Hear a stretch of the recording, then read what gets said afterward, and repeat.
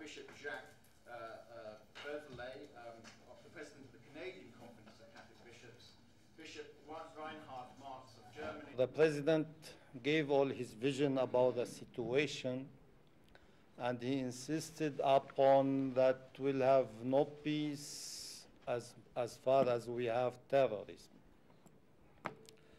My point is,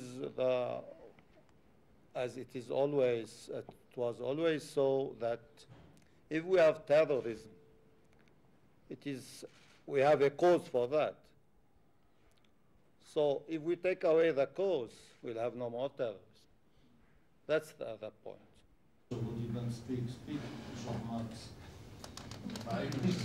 Not too good. The Patriarch, as bishop, as priest, as Christian, of course, has his own vision of Jesus Christ.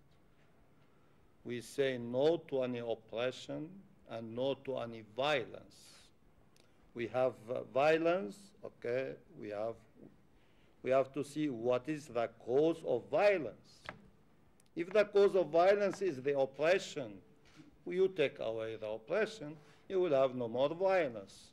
So this is the logic, the simple logic, which sometimes the political leaders do not want to be simple. Jesus Christ, our Lord, said you have to become like children, small children, in order to enter the kingdom of heaven, but in order also to enter the kingdom of truth and peace. And the political leaders are far from being small children. That's the problem. How would you I don't see the point of departure.